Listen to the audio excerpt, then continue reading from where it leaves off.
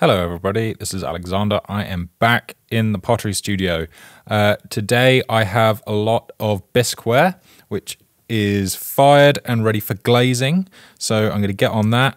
I have one little pot which has been completely finished. It's been glazed. And then later I have some leather hard pots ready for trimming. So the first thing to do with glazing is I need to center the pot on the wheel and then seal the base with wax sealant. Essentially, I'm tap centering the pot. It's not something which happens overnight. It's not a skill which is easily picked up in my experience. And essentially just brushing the wax sealant on the bottom. So this prevents the glaze from being absorbed into the pot. And that means that it will not fuse to the kiln floor. This is a process that just takes a little bit of time, just tap centering every single piece and doing every single base. But that means that we can get to the fun part, which is taking the white gloss glaze out. These glazes are just kept in pots under the tables. They require a bit of a mix because the sediment gets to the bottom. And then we just take some pincers and we dip. It's very simple. I'll show it from another angle. It's a very quick dip, and the glaze will dry off and become a very powdery substance very quickly. So they get dipped and they get put on the side. Again, just very, very quick. Then they require a little bit of a kind of almost an abrade, a brushing with the fingers to just get rid of those pincer marks and any droplets. And then I am just applying a small layer of blue gloss glaze, which you can see in the background.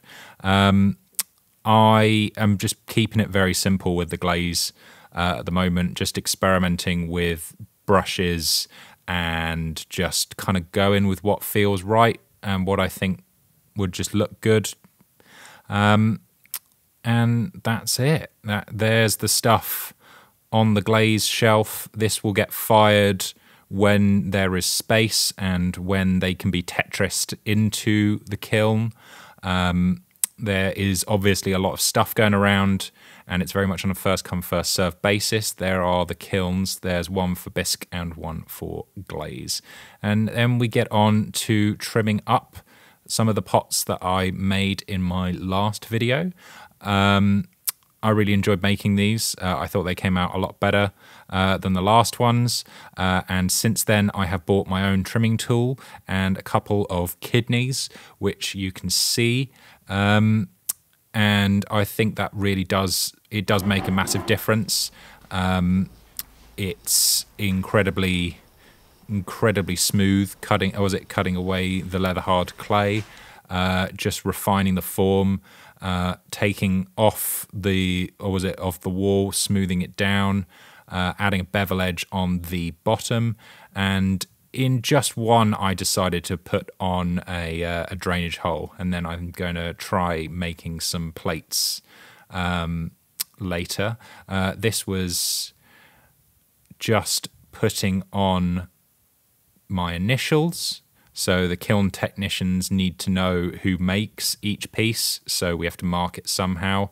I don't have a maker's mark, probably won't make one for a while. I just put my initials and then I put Open Studio so that they know which shelves to put them on. And then it gets finished. The one thing that I have to deal with is the fact that I don't have a chuck. I'm not making in nearly big quantities to warrant making one. But I think I get good results anyway. So this is the current set of pots, and they are going to go on the bisque firing shelves to dry out for next time. Thank you very much.